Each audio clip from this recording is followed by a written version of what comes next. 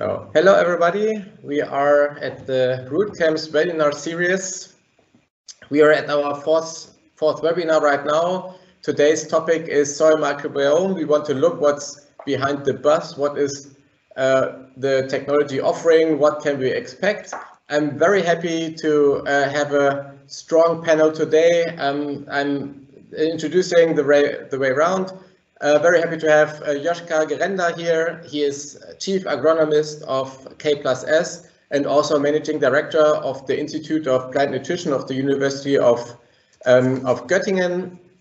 Then I am very happy to introduce Alberto, co-founder of BiomeMakers. We have Andreu, the Bioinformatician of Sequentia Bio. Then we have Francis. He is R&D manager at Gaiago. Lutz is streaming in from New York City, actually, co-founder of Biolevel. And last but not least, I'm very happy to have Tom here joining from Ghent, and he is project lead at Aphea.Bio. So this is a very strong lineup of solution providers in the microbiome field. But now I'd like to show you a little bit about the RootCamp. What are we actually doing? Why are we in the position to actually bring this content to you on the DLG Connect platform? RootCamp is a multi-corporate innovation hub. We look for agri-food tech. We look for solutions from bioeconomy. Our aim is actually to build a network and ecosystem to leverage the agri-food innovations and bringing really the challenges to a scaling position. And so our mission is to bring corporate innovation and combine that by startup inspiration. And so to do so, we help startups, we help corporates, and we see ourselves as a catalyst for these hopefully commercially viable corporations of these two parties. What is the focus, the topics we are looking at? We're looking for the upstream side of the agri-food venture value chain, starting from the soil health or seeds. We go through agribusiness, also the R&D side, and then into the sustainability, the applications, the processes from the bioeconomy side to bring the input streams towards the towards feeding the world. How are we financed? What is our business model? The RootCamp is financed by the industry. K+S is our founding and a strategic partner. We also have KWS, the seed company, as our partner, and also regional partners like the regional Hannover Impuls, Agritechnica, which platform we are using right now, and also supported by KPMG. We have another part that is the SpinLab. It's an accelerator in Leipzig. They are looking for energy, smart infrastructure, and digital health. And they have also a comparable lineup of strategic investors like we do. And what are the products that we offer? First of all, the inspirational part, we offer startup acceleration. We look for early stage startups that we help to go towards the investor readiness. We have an educational program, 12 intense weeks. We will cover everything that's related or that's needed for the startup to go to the next phase. And in addition, we prepare a concept of a pilot project together with our corporate partner. And this so-called integration project will then be conducted in the next 3 to 9 months. We also for that have an additional project budget. But we not only look for the very early stage startups, we look also for established products, established technologies. There we have a shorter ramp up phase since the technology is already established. But again, we move over to a pilot project to validate what the technology is there, to bring the information to the corporate partner and to the startup if there is room for commercial cooperation. Also for the internal innovation, we look for creation of new innovations. So the entrepreneurial incubation is an offer for corporates that want to support their innovative thinking employees. Everything combining is our aim to deliver the right information for strategic decisions, for making the right decisions So this is something that we are really aiming for.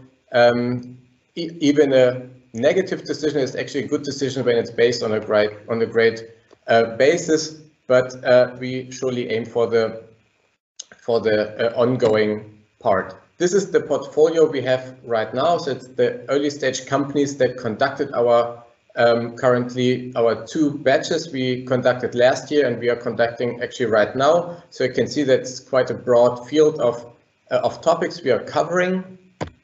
And this is actually who is running the RootCamp. My name is Philip Rittershaus. I'm a trained biologist, and Gaia is our program manager, so taking care of everything our program needs. So going back to the panel, I would like to hand over to Joska to share the industrial perspective and telling us what everybody already knows that is highly trained in this topic. Yeah, thank you very much, Philip, for this introduction. And also, well, now, ladies and gentlemen, allow me to share some thoughts regarding the soil microbiome relating to what's behind the buzz. Well, the soil microbiome is the community of soil microorganisms and their genomes, and it is key for soil quality. And soil quality itself is an important component of the environmental quality, aside next to water quality and air quality. Among these, the soil quality is definitely the most difficult and the complex one. It is the capacity of a soil to function within ecosystem boundaries, to sustain biological productivity, maintain environmental quality, and promote plant and animal health. All right, soil quality or soil health. Now, soil quality is governed by a number of soil attributes, which can be grouped into the physical, the chemical, and the biological ones. Out of these, the biological ones we are dealing with today. So it's to do with the soil organic carbon, with its turnover, microbial activity, mycorrhiza, and so forth. And these biological soil attributes are key for soil processes shown on the right, like nutrient cycling, water cycling, organic matter turnover. And these, again, of course, are key for the ecosystem services shown on the far left. So when we analyze the soil microbial, or when we deal with the soil microbes, originally focus has been to identify certain organisms or taxa, but nowadays focus should also be on the functional groups. So we ask, what is the function of a certain organism within the soil ecosystem?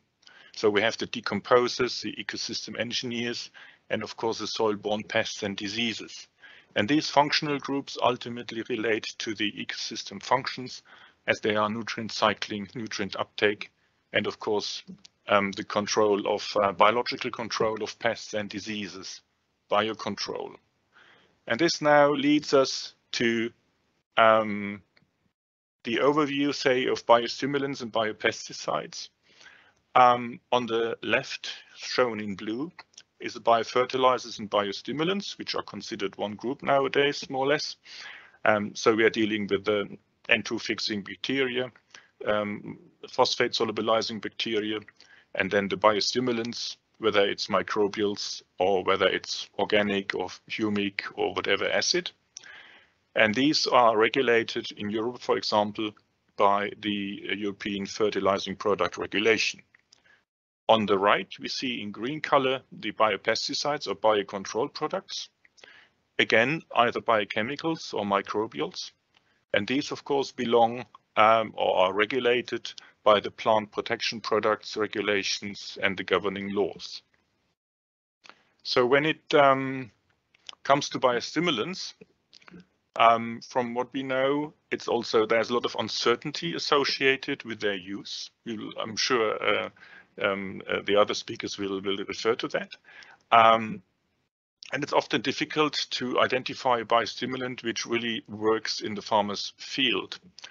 And allow me to share with you this slide shown by Professor Brown from the University of California last year during a IFA conference, showing the result of a number of field trials with maize on the effect of biostimulants. And you can see that in many cases there's a positive effect, but also in some cases there is a negative effect.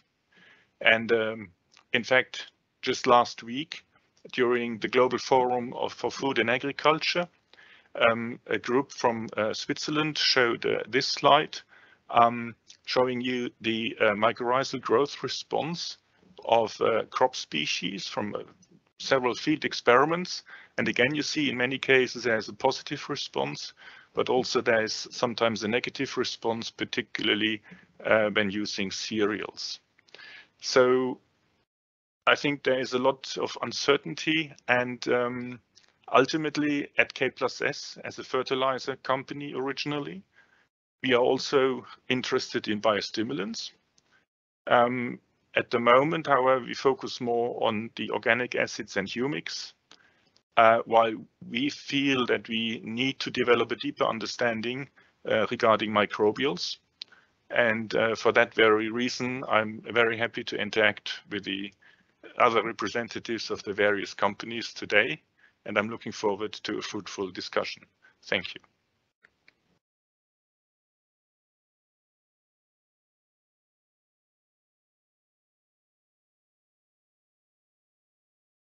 So many thanks, Oscar. Joska, sorry, was fighting with my microphone. So perfect. That was a good start. I would be very happy to hand over to Alberto. You call yourself 23andMe of the soil microbiome. So what do you bring to us today? Thank you very much. Also, it's for me a pleasure to be here with all these people working in microbiome field in the life part of the soil. Let me show my screen. Okay. Well,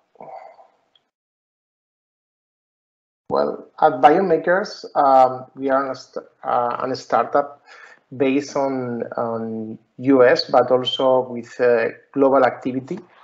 So, Alberto, just go in presentation mode, maybe. Yeah, now. Perfect. Perfect. Okay. Yeah, with global activity, our objective is to develop specific tools to understand the complexity and decoding the complexity of microbial interactions in order to apply this biomarker to improve the sustainable agriculture. Our initial goal was to attach this kind of global problems. The global population is growing. We have now a climate crisis, and also due to the specific conventional management practice the last 40 years, we lost 1/3 of arable soil. With arable soil, it's not possible to grow food to promote that global population. Well, our vision is to recover soil health worldwide, and especially agree with the Dr. Joska about the specific definition of what is the soil health. Well, if we understand or we want to measure something that have the word health, is because need to be alive. And for sure, then we can discuss about functional interactions, living ecosystem, or, well, to maintain and to provide the plant growth, right? In this case, to develop specific indicators to measure soil health and to understand that the different product and management practice can impact in the life part of the soil, we develop a system that we can collect soil samples, we can isolate the DNA of the soil samples, and to profiling the microbes that are present in the soil. In this case, we are specialized in bacteria and fungi. And from that specific microbes at taxonomy level, develop functionality indicators. Indicators linked with biodiversity, indicators linked with nutrient mobilization, functionality of the microbes, Indicators about stress, because if there is high level of salinity or if there is a lot of drought, there are the specific microbes living in that ecosystems. And also the healthiness perspective of the plant, no? Disease risk or biocontrol species. Well, to develop those indicators, you need a specific reference. That's one of the lack of information that we can find in soil microbiome. What kind of reference are available? For that reason, we developed I think, the bigger microbiome database worldwide, counting thousands and thousands of samples from America, Europe, and scaling also in other parts of the world right now, in order to understand what are the specific limits of different indicators that we can develop. Well, in the same way that the people start to measure, I don't know, the air pollution, you need to understand what are the limits that can be under health or not health, in this case of the soil. With that, we developed also a tool that can be applied easily for farmers, agronomists, also retailers, etc., in order to apply this kind of information in a very simple and useful way. Let me show you some examples. This is a disease risk map that is possible to draw in our portal.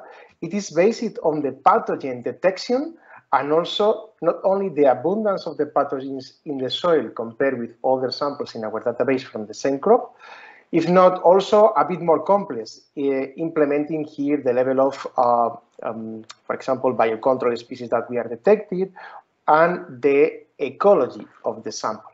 But this is simple. Here are 3 parcels, and in one of them we can detect some specific risks of anthracnosis linked with avocado trees, for example. Well, other thing that we are able to measure is not only the amount of nutrients that are present in the soil. We are able to understand the genetic potential of all the microbial population that is living in each soil, in order to understand if that specific microbes are working in one direction of this, for example, nitrogen cycle, or in other direction. And depending if this specific balance of the genetic potential is in one direction or in others, it's more easy that the plant can get nutrients, or for the opposite part, that the plant cannot get nutrients because microbes are using that nutrients in their benefit, right?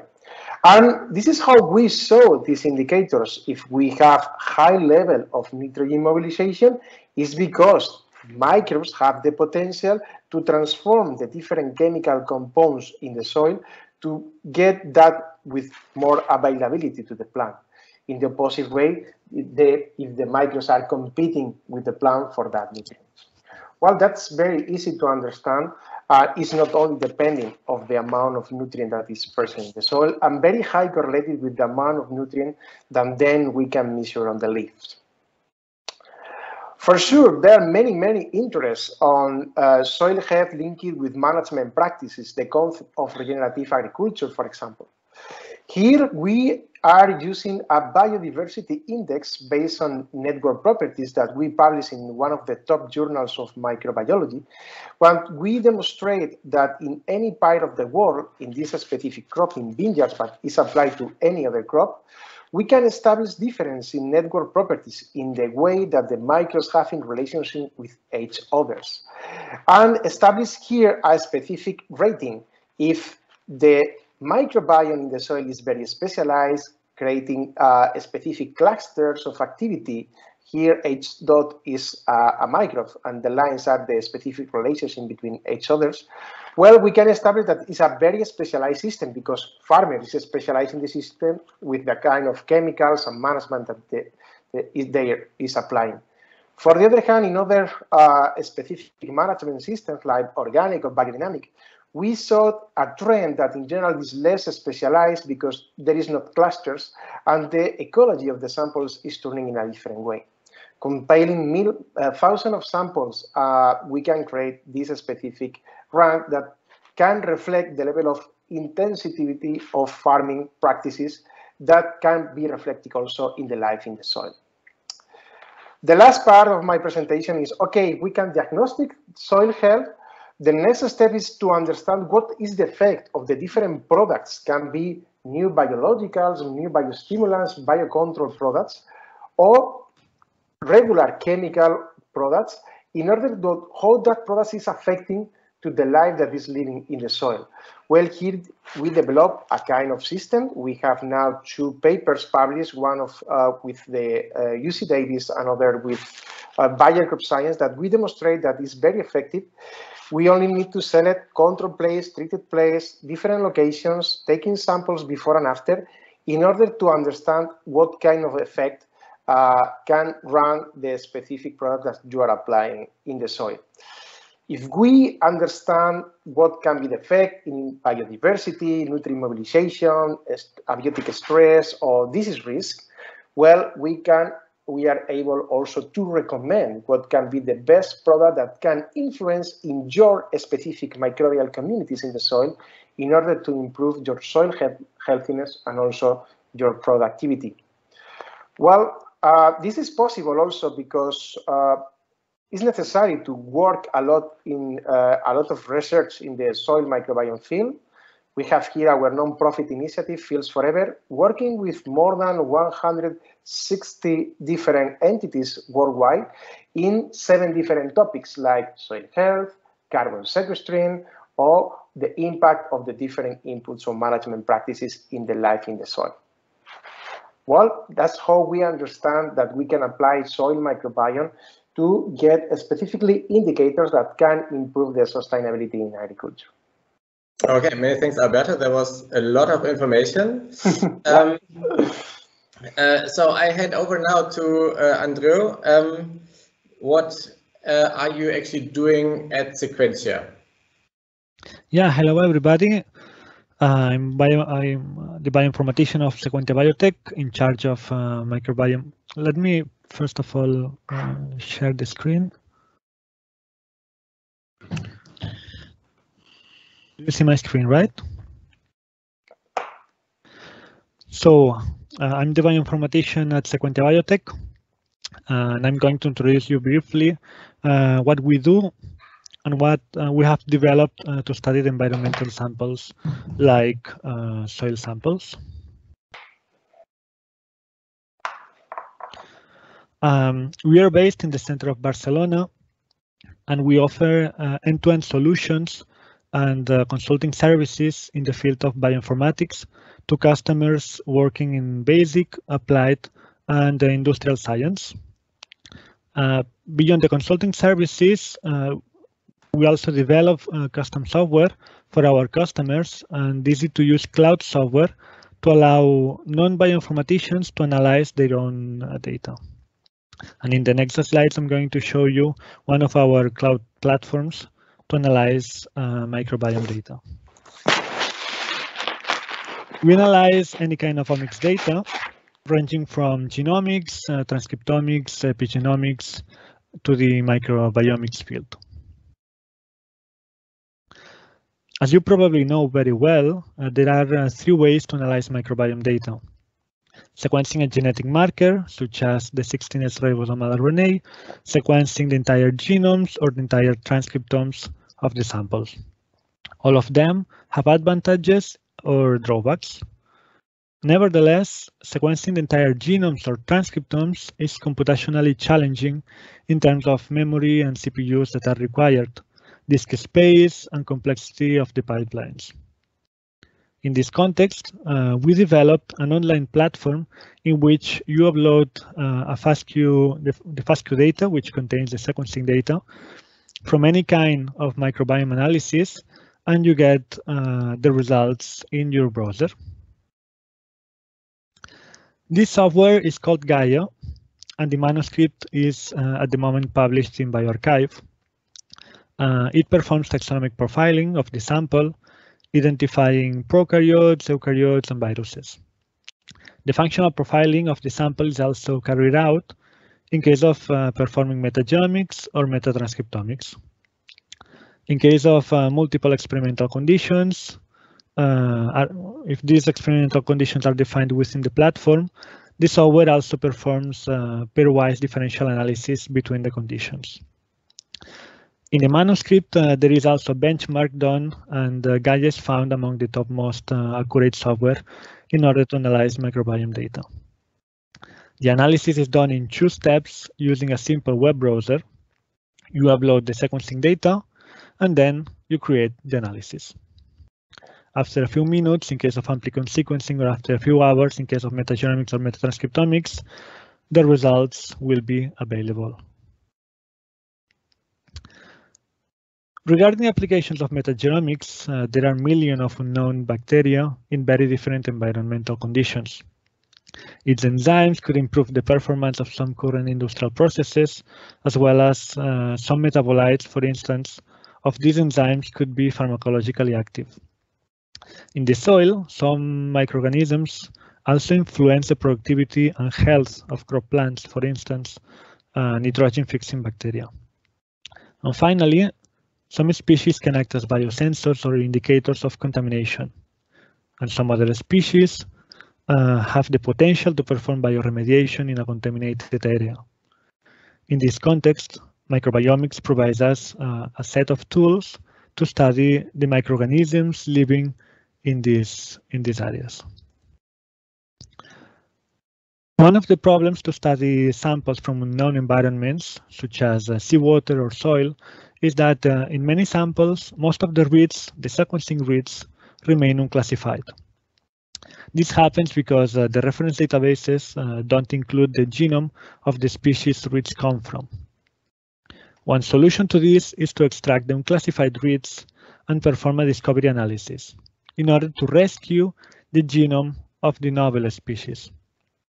We are implementing in Gaia, in the online platform, a plugin that takes the unclassified reads of the samples and performs a de novo assembly to generate contigs, which are the pieces of the novel genomes of the species that are in the sample.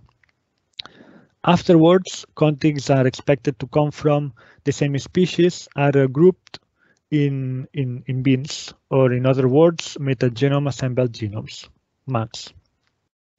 Finally, MAGs undergo taxonomic profiling, and these MAGs are taxonomically classified and located in a phylogenetics tree according to the average nucleotide identity of the genomes. And to conclude, Sequentia Biotech is a company that performs bioinformatics consulting and development using sequencing data. In this context, we develop different online tools to democratize bioinformatics analysis for non-bioinformaticians. One of these tools is Gaia, which provides taxonomic and functional profiling of microbiome samples. In terms of analysis, studying environmental samples like soil samples is challenging due to many reads remain unclassified. And for these cases, in order to handle this problem, more complicated pipelines, including genome assembly, are required. And finally, with these pipelines, we can deepen the knowledge of the microorganisms with impact in plant yield, pharma, industry, and contaminated areas. And that's it. Thank you for your attention. Many thanks. So that was a deep dive into how to spotlight the totally unknown from the omics perspective. So many thanks for that. I'm handing over to Francis, who is at Gaiago and showing what you keep in mind and what the topics of service are. Would you want to take over? Yes. It's okay for... Yeah, just go in presentation mode, then it will turn, right. Is it okay? Yes? You see my screen? Yes, we do. Perfect. Okay. So, yes, I am a co-founder of the company Gaiago. and I am also the responsible for innovation in this company. So, as you can see on this first slide, we are absolutely convinced that man can be alive only if soils are alive. All around the table are convinced, but we made really a global view on this phase. So it's a young company. It was established in 2014 in France. We have 8 years of history, of trials, and now of work with laboratories, and namely research centers such as Unilassal, which is connected with many laboratories in the world. And we produce in Brittany, in France, and we have now expanded almost all over Europe, and now with the trials over America, Latin America, Canada, and also in Africa. We are 60 people. So just to give you an idea with our environment, we have some impact investors who believed in us and invested heavily in our project. It was in 2021, very recently, and we are associated with big industrial food producers. And what we are believing is that 80 problems we are facing now, that is to say weeds, diseases, insects problems and so on, originate from the soil. That's why we want absolutely to put back the soil at the center of agronomy. Up to now, everybody took care of the crop itself, of what was seen by everybody, by the farmer at the first place, and of course some events, phenomena which occurred under the soil were overlooked. So that's why we imagine an approach, a global approach. And the first is the following one: solving physical and chemical limiting factors, calcium, magnesium ratio, phosphorus, and so on. It's very important because everybody takes care of microbiome now, that, you know, the soil is like a gross medium and we have to take care. I take only one example. If you have no molybdenum, then the diazotroph, that is to say the nitrogen fixing microorganisms, won't work. The second point is to stimulate and to revive indigenous microbiome before trying to inject in the soils exotic microorganisms. We absolutely believe we have to wake up what is already inside the soils. And finally, sometimes it can be useful to provide the soil with some efficient strains which can have disappeared. Some diazotrophs, for example, are plant growth promoting rhizobacteria, which can disappear. So the first step, to bring everything which is needed by the microbiome. You know, the tools of the microbiome are enzymes, and enzymes are, for most enzymes, activated by trace elements, by minerals.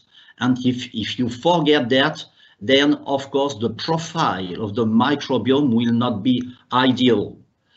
The second point is to just look at what is around the fields, what is around an area, and what we are looking at in our temperate countries is that the usual vegetation is simply forest. And what we measured in past decades is that the fungi are decreasing in cultivated soils. That's why we have to wake them up. That's what we imagined. And why is it so important? It's so important because fungi are very, very efficient, for example, to sequester carbon. They can sequester up to 50% of what they intake, whereas the bacteria have not the same efficiency. That's, of course, a global view. And we try to wake up what is inside the soils, because we are very lucky, because the spores, that is to say, the forms under which the fungi are able to resist and to remain dormant are very resistant, and they can be there for decades without being dead, and nevertheless while being still to wake up. And we saw that in a matter of weeks we were able to wake up as well mycorrhiza, that is to say the mycorrhizal, the fungal mycorrhiza, and also the saprophytes. So it's very important to be aware that soils are not dead. The third step, I would say, is to bring the help of some strains which are very useful. They are useful not only for biodiversity, but also for what they bring to the plants, what they bring to the crops. And I chose for this presentation only the Azotobacter chrysococum. We made many trials with the Azotobacter chrysococum, and we found that it could be useful not only for grasses, but also for legumes. And what we observed was systematically increases in yields in wheat, barley, rapeseed, corn, sunflower, sugar beets, and what is important also, in limited areas, we proved where we have problems with water quality, we proved that we could maintain yields with less chemical nitrogen, up to 40-45 kilos. It was possible while maintaining the yields. So it's, of course, particularly important. So what we are believing really is that the next shift in agriculture will not be a wonderful product, but it will be certainly a new global approach which takes into account the soil, the fertilization, the crop rotation, and of course potentially the beneficial microbes which could be brought directly in the soil. So thank you. Gaiago is specialized in this global approach. Thank you. Perfect. Many thanks, Francis.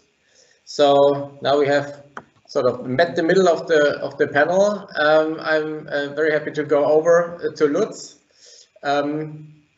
So what are you aiming to deliver to the soil at Biolevel? Yeah, thank you for having me today at this event and on this panel. Biolevel is a specialist in biofertilization. The company is 8 years old, but the team members and co-founders are working on soil health and bionutrition since almost 20 years.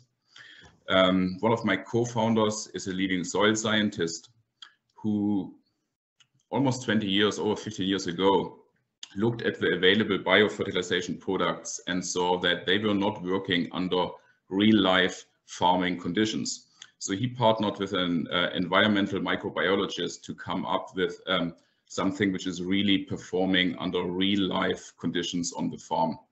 The work at Biolevel was focused on design, development, and productization. If we look at the first pillar, which is very important for design, Professor Gerendas talked about the functional groups, and we at Biolevel are very focused on our functional groups being biofertilizers and not biocontrol. We stayed clear of biocontrol aspects in our work from the beginning and throughout our development work, and this is what makes our products, in our opinion, now regulation proof. We also focus on soil bacteria. We are big fans of fungal products as well, but we often see that bacteria are the more robust and primary colonizing bacteria in the soil rhizosphere, and that very often soil bacteria can set the solid foundation for fungal products to perform better afterwards. The design work was also centered around synergistic consortia. We do not work with individual strains. Our products always have 7 or 8 bacterial strains in this.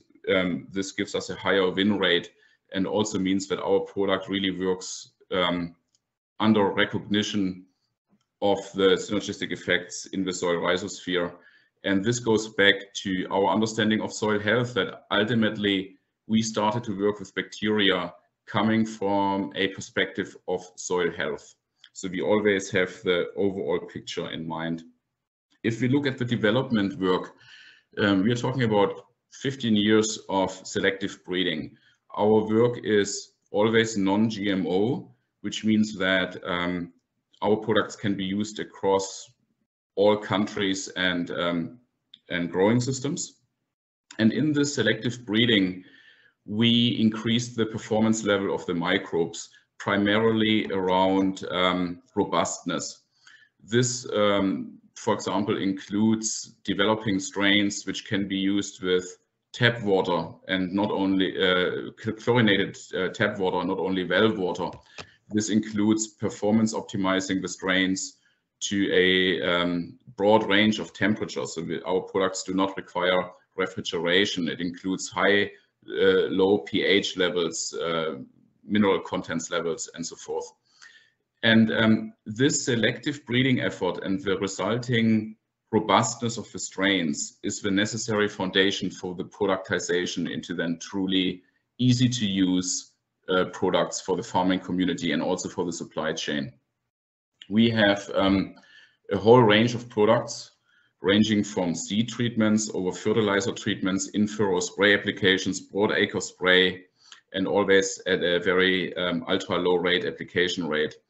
We are the only company in the industry who has microbial liquid seed coatings, which are packaged and sold as unrefrigerated liquids and are ready to go on the seed. Another specialty of ours is also the impregnation of granulated products, for example, granulated liming products or granulated fertilizer products. We have very consistent results. We are a small company, but we are rapidly growing and geographically expanding. We are currently present in the United Kingdom and the Netherlands, in North America, in East Africa. We are currently expanding within Europe. We are expanding into Australia and also South and Central America. And we have formulated bacterial consortia for a whole range of crops, ranging from corn over cereals to potatoes and vegetables.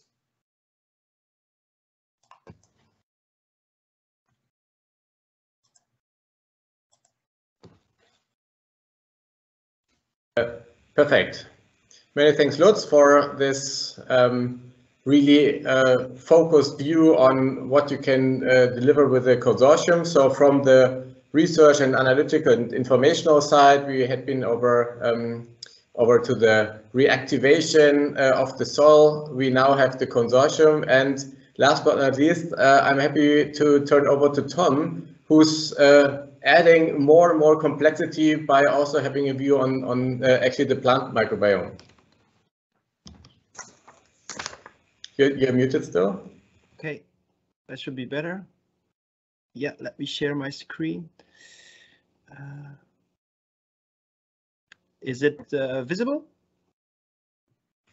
Yes, let's go in presentation mode, I guess. Okay, super. Okay, so thank you for the invitation, and I just have a few slides on Aphea.Bio. So I'm a co-founder of Aphea.Bio, and I'm currently also working there as R&D program lead for both the biostimulant and also the bioherbicide project very recently. So okay, so we are an R&D company. We are based in Belgium, Ghent. And we were spinned off from the VIB together with the university in 2017, so 5 years ago. And we are currently 40 employees, so we are growing pretty fast. The goal of our company is actually the development of what we would call agricultural biologicals. And the focus is specifically on natural microorganisms, so non-GMO living microorganisms, bacteria, fungi, and yeast. And we have developed what we would call an R&D platform that is, well, selecting winners in all our projects. We have the ambition to become actually what we would say a one-stop shop for agriculture microbials. So both biocontrol, biostimulant, and products that we aim to develop. And quite important is that especially we try to be in line with the Green Deal from Europe and the farm to fork strategy, so the reduction of pesticides and of nutrients, not of nutrients, of fertilizers in our agriculture. So yes, so the focus specifically is on cereals. So we are aiming at the large acle crops, wheat and maize. Specifically in Europe, and if we talk about biostimulant products, then we aim to develop seed coatings, and there the goal is to reduce the use of synthetic fertilizers. So we aim at increasing the yield through improved uptake from nutrients such as nitrogen and phosphorus. So biostimulant products is my project, but then we also have other projects, biocontrol project, where it's more focused on spray-on products to complement or to replace the chemistry. And there we have programs on biofungicides, bioinsecticides, and also very recently on bioherbicides. So just a quick look at what we have in our R&D platform, and I just want to focus a bit on the biostimulants, because there, of course, the microbiome has been an essential part in developing our products.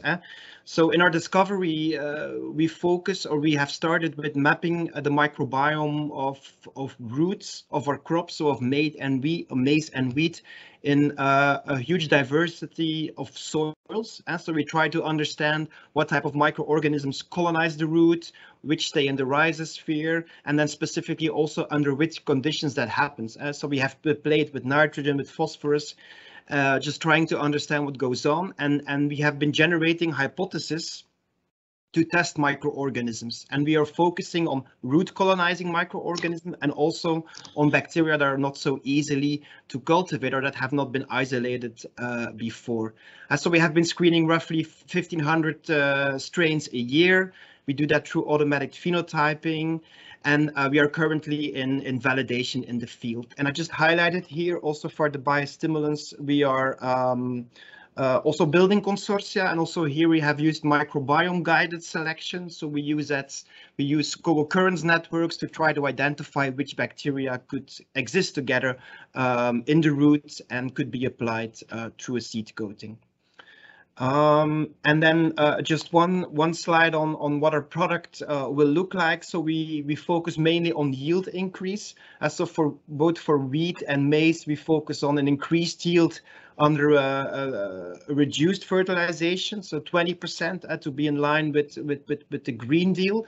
But then also we see, of course, that our root system is boosted by our microorganisms, and that we have, even in the field, have a stronger emergence, a more even emergence, which is also helpful to the farmer. So that is basically what we are doing at Aphea.Bio. All right. So perfect. Thank you very much, Tom, for this quick and intense and focused view on what you're doing. So Joska, going back, so you had the start actually.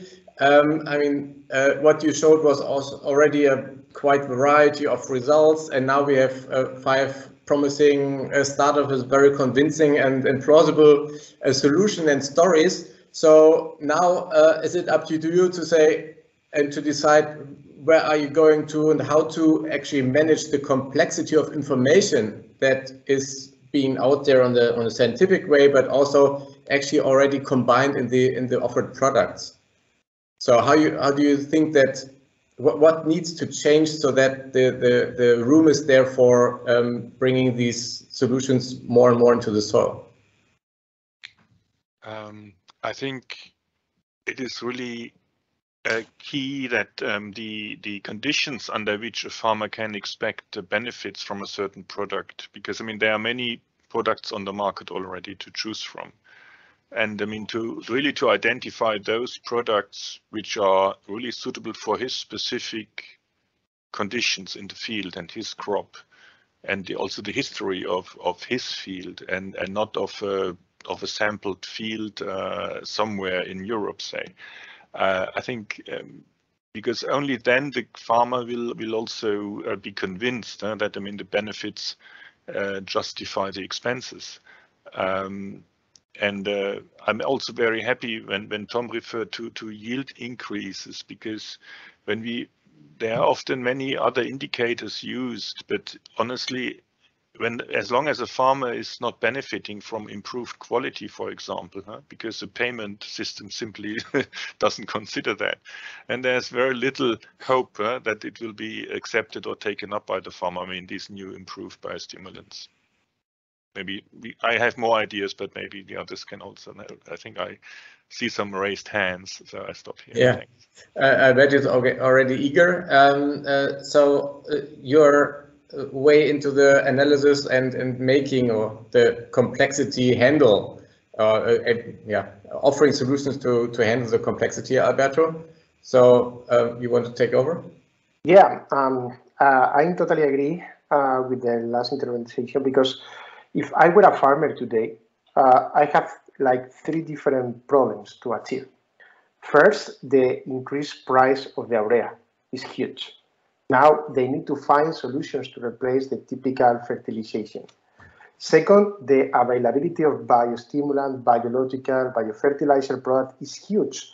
And one of the key problems is that all the people is selling the kind of product based on the content of the product. Okay, this is a consortia, this is a species, and all of them are magic because all of them are improving yields, are improving carbon, etc. But maybe we need to turn from the content of the product to the specific effect that the product can provide under some kind of specific conditions, biological context or environmental context.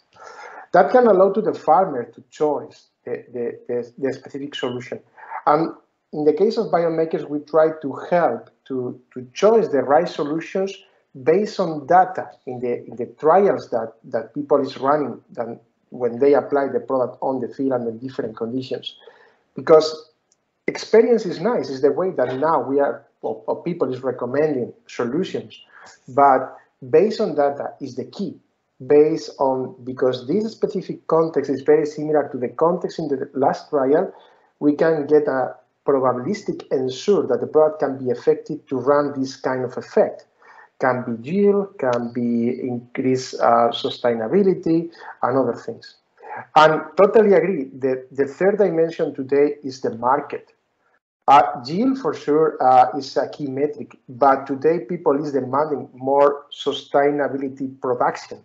You can look at the Starbucks, you can look at, for example, McDonald's, you can look at Pepsi. All these specific food industries are now investing a lot of money in regenerative agriculture, in the way to change and build the way that the farmer is managing the field in order to promote that sustainability. But we lack metrics also to measure that, and that's one of the key things that the microbiome can provide. Yeah, I see that Lutz already raised your hand. I have a question still for Andreu. So you're also in the field of generating information. You showed how deeply you go into your analysis to actually make the initial or the unknown space of the whole microbiome actually available, and at least get a hold of what you actually have there. So how do you then deliver this information to in the end help the farmers and show that there is an effect and that you can provide benefits for the agricultural yield side? Yeah, basically we need provide with our software taxonomic and functional profiling, and this is more related to research because there are many kind of soils with many different microorganisms. The microorganisms that we find in the soil depends on the weather, depends on how rainy is the land, depends on the season of the year. So there are many different soils with many different microorganisms, and most of them remain unknown. That's why we usually identify most of the sequencing reads unclassified. They are unclassified because the microorganisms remain unknown. So from the research point of view, we still need to deepen in the knowledge of the different microorganisms living in the different kind of soils, because these microorganisms are unknown. These microorganisms might have different functions, and these microorganisms can be beneficial in terms of crop yield, increasing the health of the soil, etc. So we provide different kind of tools. Omics, Biomics can provide different kind of tools to increase in the knowledge of the different microbiomes. Yeah. Okay. With this information, this is basically basic research. From the basic research, other applied research can have more influence in terms of products in agriculture. Okay. Lutz, you also raised your hand, and you're muted still. You are mute. Thank you.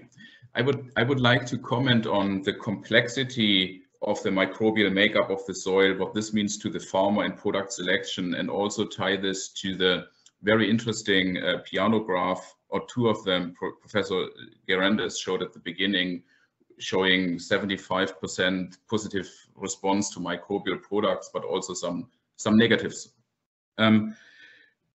We see that the microbial analysis in soil can fluctuate greatly, even on the same field, taken at different points of provides an industry consistently performing products to the farmers to take the complexity out of this decision for the farmers. If we look at our trial results, we have positive results above 80%. So I think this is really what we have to strive for as producers, to get the win rate as positive, as high as possible. It will never be 100%. So what I like to do is to really take a deep dive on those negative results we once in a while encounter, and to try and to understand better what happened there. For example, in our case, the negative trial results include trials where the nitrogen fertilization on a wheat field supported a 90 bushel yield target, yet the control had only 63 and we didn't lift that any further. So I count that as a negative, but it was the expectation that I pushed this. Nutrition and bionutrition was not the yield limiting factor in such a trial, yet it would show as a negative in a piano chart.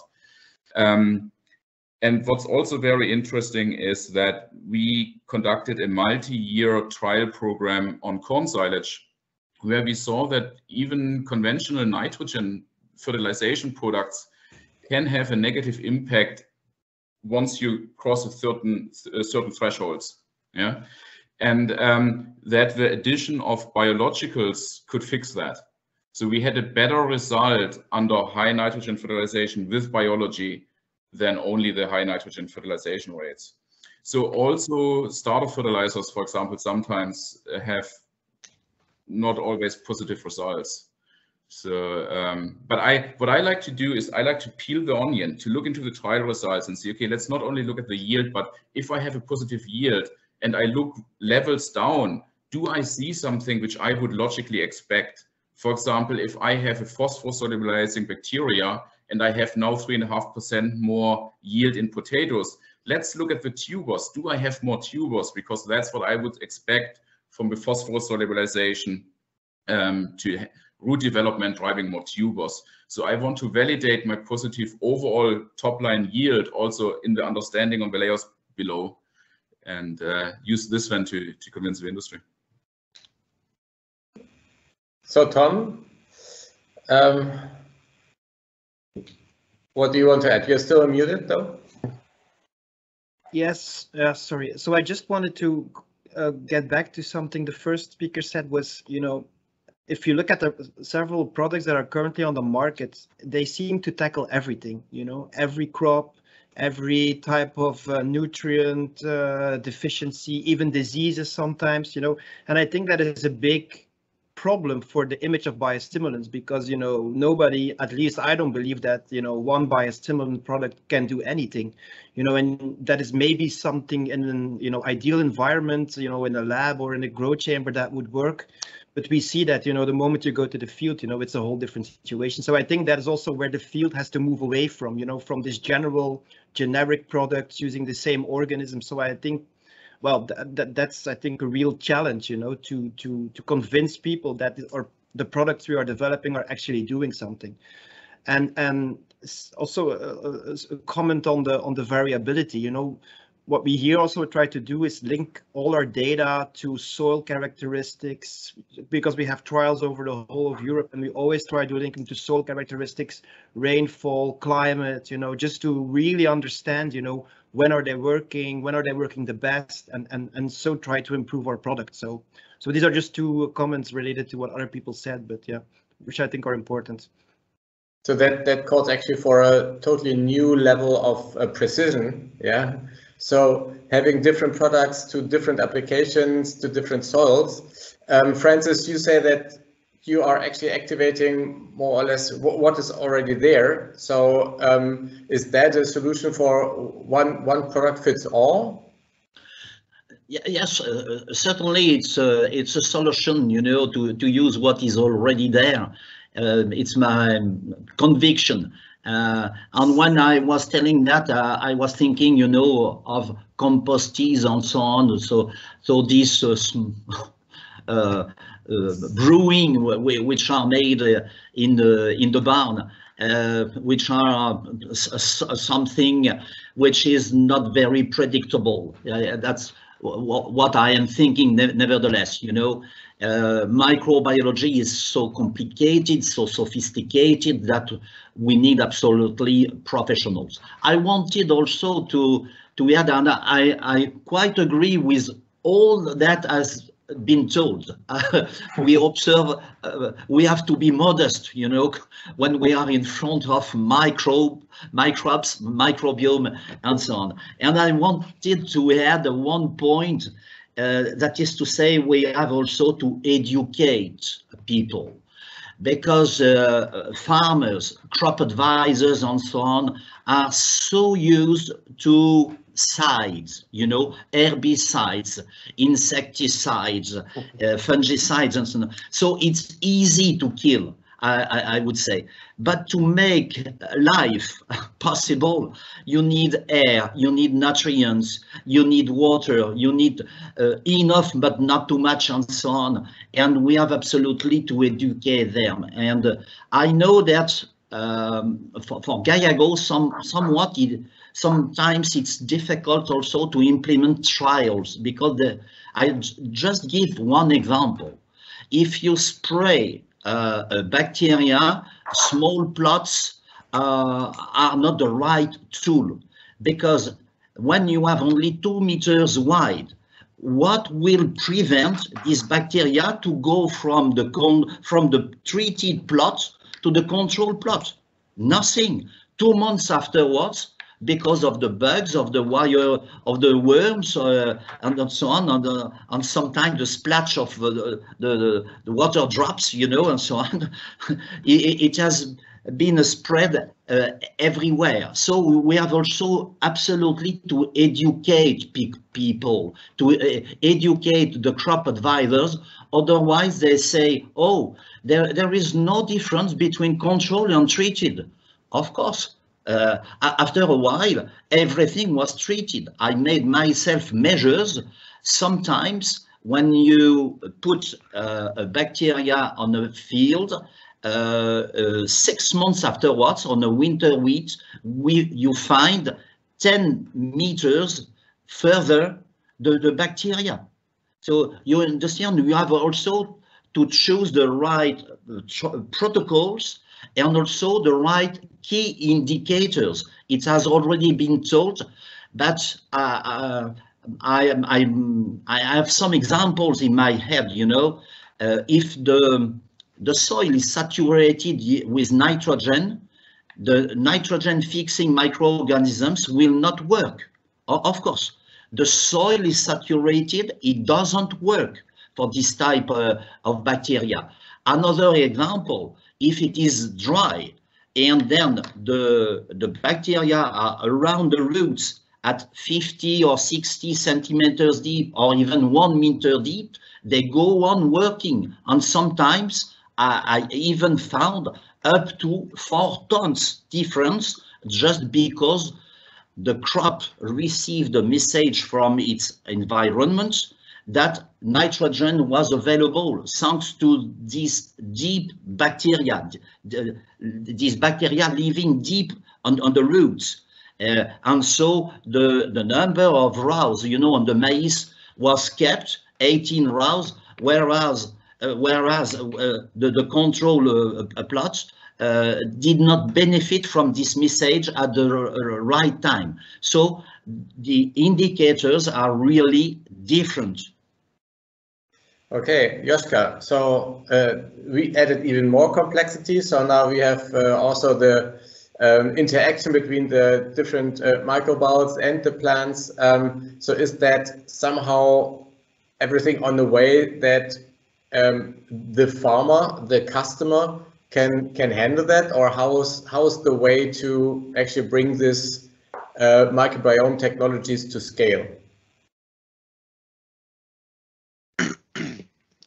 Well, actually, I wanted to comment in a similar direction based on what Tom and Francis have already mentioned, that and it's indeed to do with the digitization, with the sensors being used. For example, when it depends on the, for example, weather conditions, whether there is a dry year, and a certain biostimulant is not expected to work under any circumstances, but maybe only under dry conditions. I mean, fostering the strength of the plant. Then it is, I would think, it would help a lot if the industry would admit that maybe in a dry year it would show good results, and in a normal year the results are not so spectacular, or maybe plus minus 0. But maybe if it's a potato crop giving a rather good yield, then if the biostimulant is working 3 out of 5 years, because 3 out of 5 years there is a dry condition, I mean, then it may be beneficial for the farmer. And then we are back to modeling, traditional agronomic models, satellite information, weather conditions, monitoring, to see, I mean, maybe the biostimulant has to go in the field along with the seed, yes, but from what Tom also emphasized, I mean, and also others have been mentioning, it helps a lot to explain, I mean, why the biostimulant worked in a particular condition, why it did not work, and when over the long term, say, it's financially beneficial for the farmer to use the product to safeguard against dry condition. I mean, that would already be a good achievement, and it would certainly help a lot to convince farmers of the benefits of the product. Okay, so that actually calls for a different business model, that you only pay if you have actually matched the expected weather conditions for this year. So that's definitely something we need to think about. Alberto, what do you want to add to that, since you are sort of trying to deliver the vast amount of information to hopefully control these or predict these conditions? Well, it's a very big challenge. First of all, you mentioned the complexity of the soil microbiome. To understand the complexity, it's necessary to take samples and to have a reference database in order to know how looks like that complexity. But in general, there are in other fields, people is managing millions of data, for example, social media or other, to anticipate trends, to decoding information in order, to benefit in one direction. I think that it's possible to apply similar machine learning algorithms or artificial intelligence in order to decoding the complexity of the microbiome. And also, you mentioned a microbiome can change in one place depending on the season, depending. Yes, I know because I tested. But if you compare that chain with a soil microbiome far to the block that you are testing, that change is ridiculous. It's like compare the size of the Earth with the size of the Moon. For sure, they are different. But if you put in a context of a galaxy, the difference is ridiculous. Okay, that's the similar thing with the microbiome. In the case of how BiomeMakers are applying that complexity, first of all is transparency.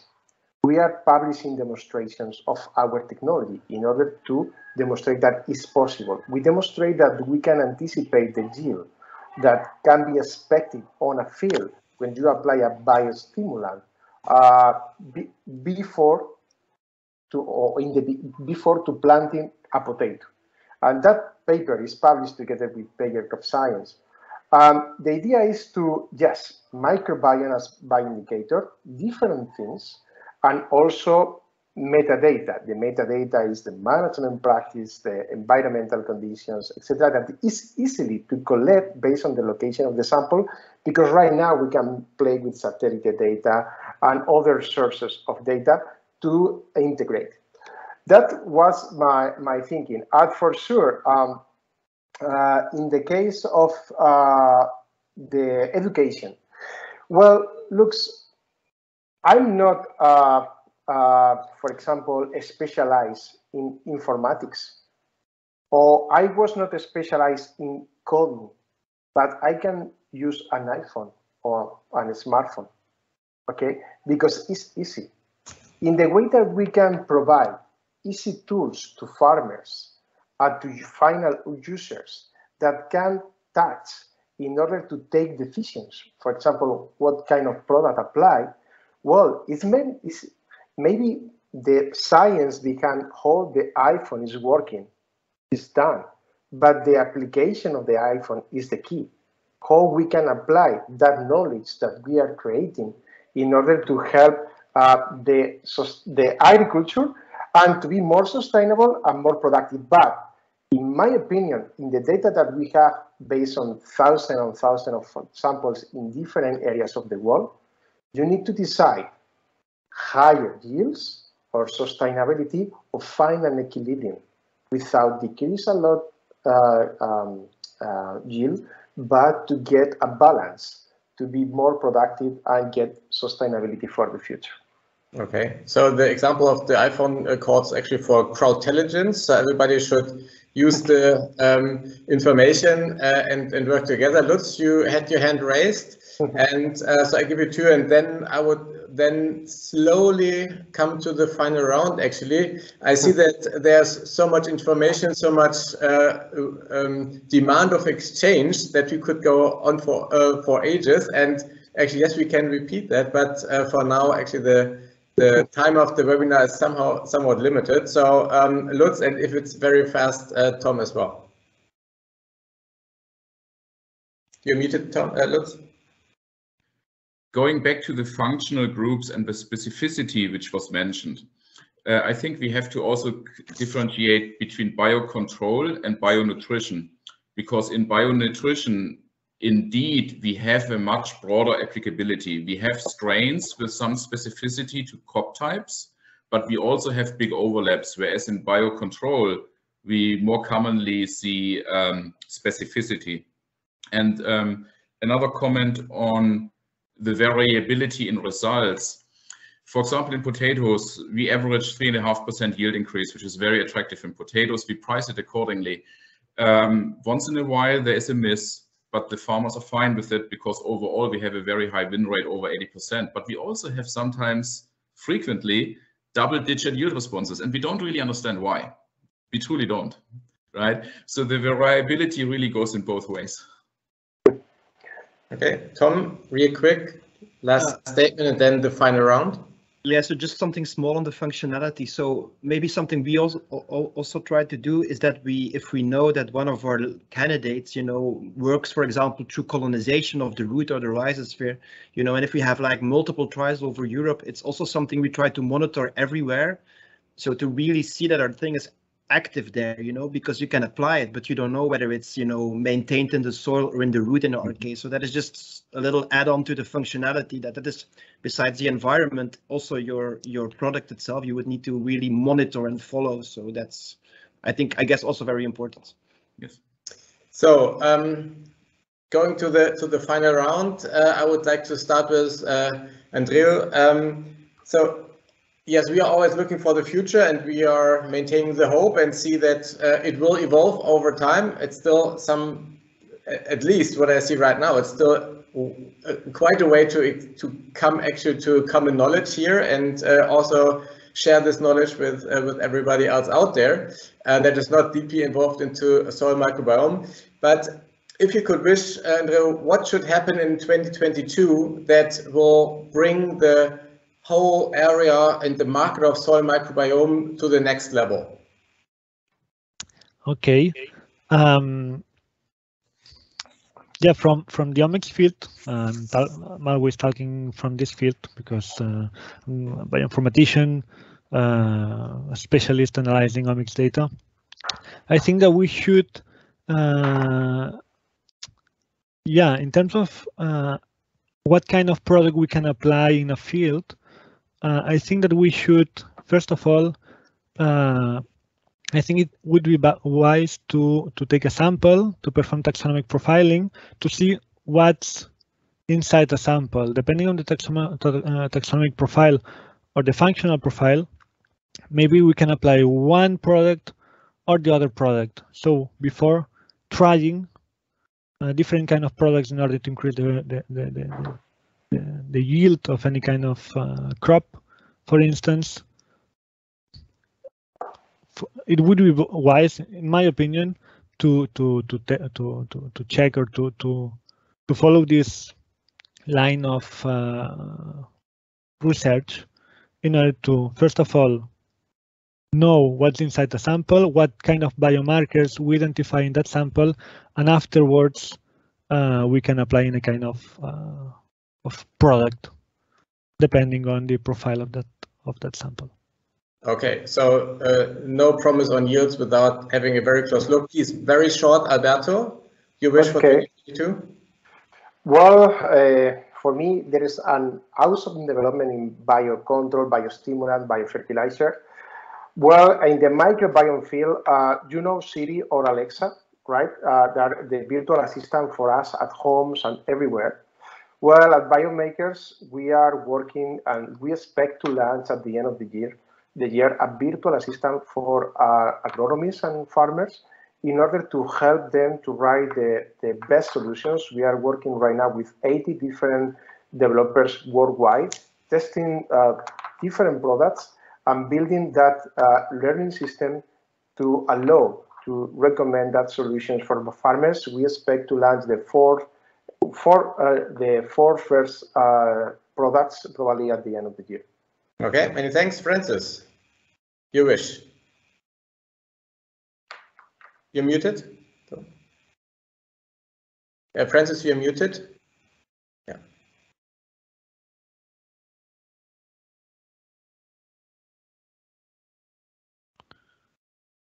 That's okay. No. Sorry. Yes, in 2022, really, I think it's very important to make success more frequent.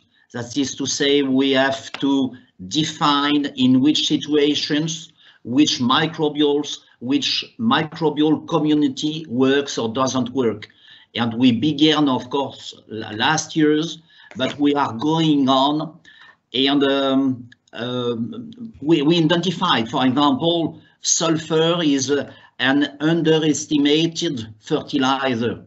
So many farmers spread nitrogen because, of course, you have yield, but if you forget some other elements, it can be counterproductive. So I tell you only one element, but there are some other ones which are very useful. I share with you only one idea. Now for decades,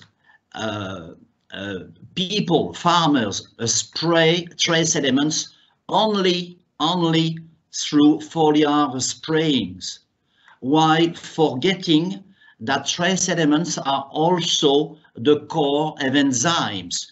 Okay, and, so you're aiming for trace elements. I need to close it down right now, so I'm trying you to stop. Lutz, we had core trace elements. What is your wish for 2022 that helps soil microbiome technologies to break through?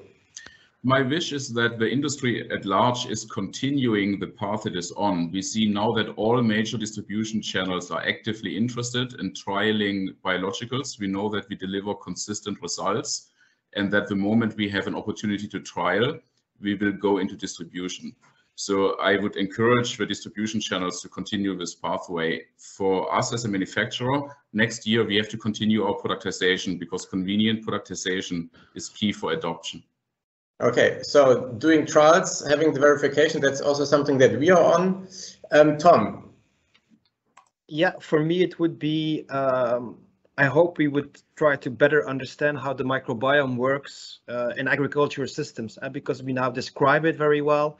But, you know, I think understanding how it works, understanding how the potential products do their job, better understanding, I think that's key to also improving them. So that's what my wish would be. So, Joska, you have the final word to close this phenomenal round, actually, of I haven't had so much of complexity. So actually, it's a great need for the industry to tip in and also show the helping hand, isn't it? Yeah. Thanks, Philip. Well, I mean, I mentioned that, I mean, we are not really at the forefront of this industry, but of course we are closely watching. And indeed, I also see great potential in the combination of biofertilizers, or say biostimulants at least, and other products which are regularly applied. I mean, of course, seed coating is one issue, one option, but whenever applying very small amounts of an inoculant, I mean, why not using other products which go in larger quantity? They are very easily spread evenly. I mean, it's just like with the micronutrients, like spreading, say, 200 grams of boron fertilizer is very difficult. But when you mix it with a macronutrient fertilizer where you apply half a ton, then it's much easier technically. when it's band applied along the seed, I mean, it maybe some biostimulants are not compatible or cannot be applied directly to the seed itself, but maybe they should be brought close to it. And if a fertilizer goes there anyhow, I mean, I think there are options, and I would wish that this new industry, say, would interact regularly with the established ones. Maybe there's a lot of things to develop and to improve and to combine. That would be my wish for this year. Thank you. Okay, I take it from there. So yes, we are always up to bring different parties into interaction. As we did right now, so many thanks to all of you. That was quite an intense round. Let's see where the soil microbiome is heading to, and then we close it by now. So many thanks again, and see you soon, hopefully here in Hanover. Bye. Thank you so much. Thank Bye-bye. you. Thank you, everyone. Bye.